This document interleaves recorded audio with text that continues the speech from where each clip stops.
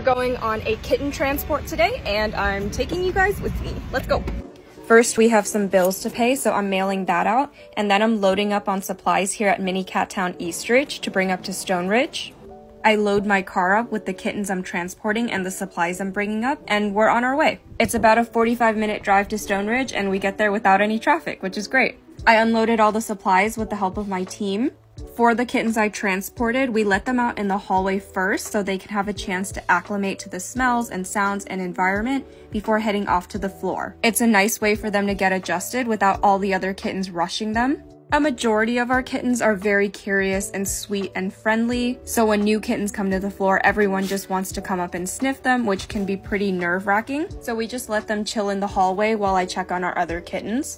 While checking on the other kittens, I made use of the time and took photos and videos for our website and social media. All of our kittens are up for adoption, so the more visibility they get, the better.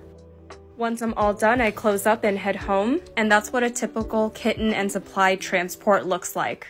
Thanks so much for joining me.